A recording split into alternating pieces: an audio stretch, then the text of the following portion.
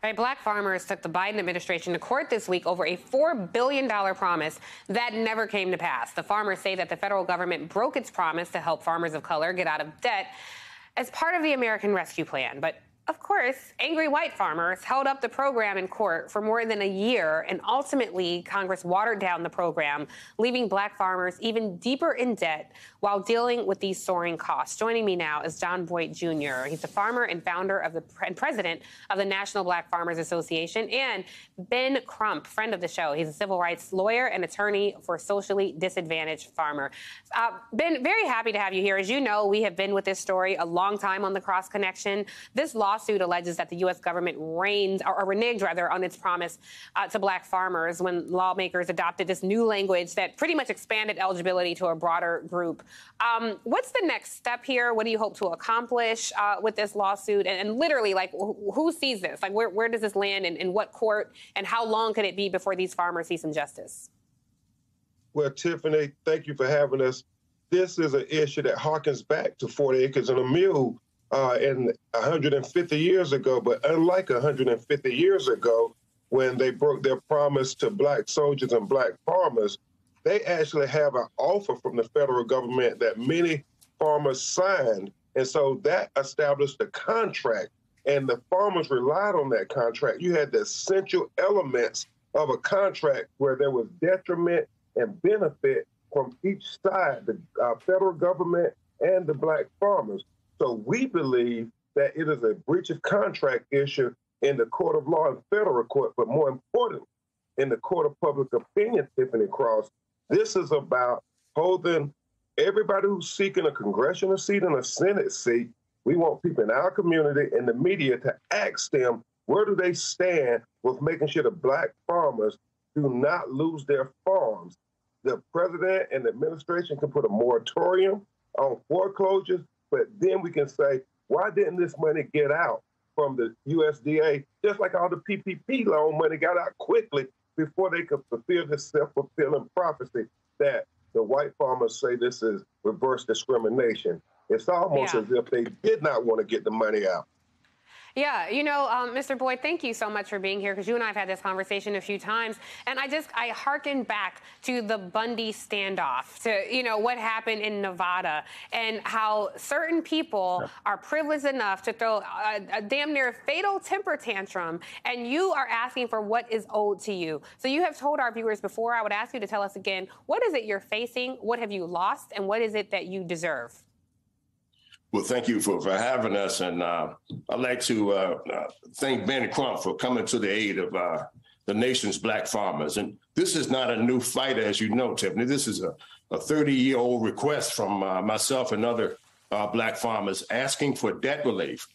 We fought for 30 years. We got 2 settlements in federal court, and we never got injunctive relief, which is the land and inventory. I never got my farm out of federal inventory, and none of the black farmers who went through this process. And we never got debt relief that white farmers got in this country with ease, that black farmers received a 30-day farm foreclosure notice, a loan acceleration notice in the mail, asking us to pay the full balance up front.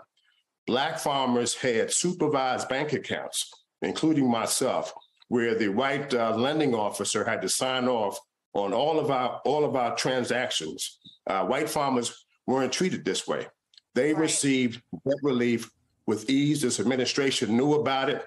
They had enough time to pay all of the black and other farmers of color all of the debt relief that they deserved, but they chose to wait and form some equity commission and do studies and listening sessions. We don't need those things now at the worst economic times in history for America's farmers. $5 diesel fuel prices, $1,200 a ton for fertilizer. And I'm sitting here begging an administration for help that helps other foreign countries. Yeah. In this case, in the war with Ukraine, they received $250 million in aid, which includes seed, equipment, things I've been asking for the black farmers for 3 decades. And my own country didn't help us, but they made those things readily available for farmers in a foreign country. That is incredibly heartbreaking, and every time you tell us that, it is enraging. And I just want to inform our viewers, Ben, because you well know this, the USDA's history of pro-white, anti-black policies run deep. In the New Deal, after the legislation wanted to address low crop prices by reducing acres of farmland, it displaced many black farmers. By 1964, the share of black farmer operators fell to 5.8%. By 1982, it was 2%. And you make a good point, Ben, because on the campaign trail, we hear all the time. I remember hearing on many campaigns that I've worked on and covered of people talking to farmers. The white was silent, but they were talking to white farmers. So how do we shift policy? How do we elevate these voices to make sure that these farmers are not forgotten on the campaign trail, and certainly not on Capitol Hill, and certainly not throughout this administration? Yes, Tiffany Cross. John Boyd is the heart and soul of black farmers, and he's brought people like Lester Bonner to my attention, who had their farm for 118 years, but his Social Security check, he's a veteran in Vietnam, is being garnished to pay Farm Services Agency.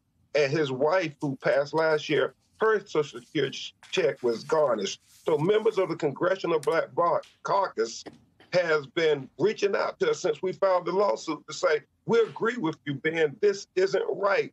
And we have to make certain that the government has to honor the contract that they made with black farmers.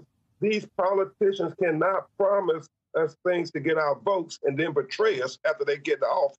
We want it on the record. Are you going to stand with the black farmers and tell the Secretary of Agriculture, you make this right? Yes. Well, I certainly... go ahead, Mr. Boyd. Go right ahead. Yes, I was going to say, Ben is exactly right. 1.9 trillion acres of land in the United States. Black farmers own only 20 million acres of land. Why do they want all of our land? In the first place is my question to the United States Department of Agriculture and the white farmers who sued us in 12 complaints in federal court. They don't want blacks to have the equal access to credit when they do. You have Native American farmers who suffered, Hispanic farmers, Asian farmers. But the fight for us is about land. This goes back to the land and taking away the land and using the United States Department of Agriculture to do so. And I would like to say this about Secretary Vilsack. He's never came to an annual conference. And this is his third time serving as U.S. Agriculture Secretary, but they show up at the Farm Bureau and National Farmers Union. And you can't say you're about equity and you don't show up to speak to and address to our nation's black farmers. We are facing discrimination at the United States Department of Agriculture. Fortune 5 companies such as John Deere and PepsiCo who won't contract with us. We have a host of issues, but this specific case is about a broken promise. Just like Ben said, a broken contract. Black farmers signed those contracts, Native American farmers signed the contracts, Hispanic farmers signed the contract, sent them back in and made plans based on all of those expectations, 120% debt relief, and they want us to trade it for a loan and to bring their cases up to the delinquent amounts up to current. That's not debt relief. We want 120% what we were promised for. It's like 40 acres and a mule, and we didn't get. And this time, America, black farmers aren't going away. We got Ben Crump. We're not going away, and we're going to fight. And I got my mule named Jesus. Yeah. And I got my mule, and I'm looking for my 40 acres. And America, you need to stand behind the black farmers. Stand behind us, and now is the time to get involved with the black farmers movement and other black leaders. You need to get on this thing because there's going to be an embarrassment for other black leaders who are not speaking out about this national travesty that's happened to America's black farmers. And it's not just black leaders. All leaders need to get on board. The onus cannot just be on black leaders. All leaders, because black farmers are integral to this country.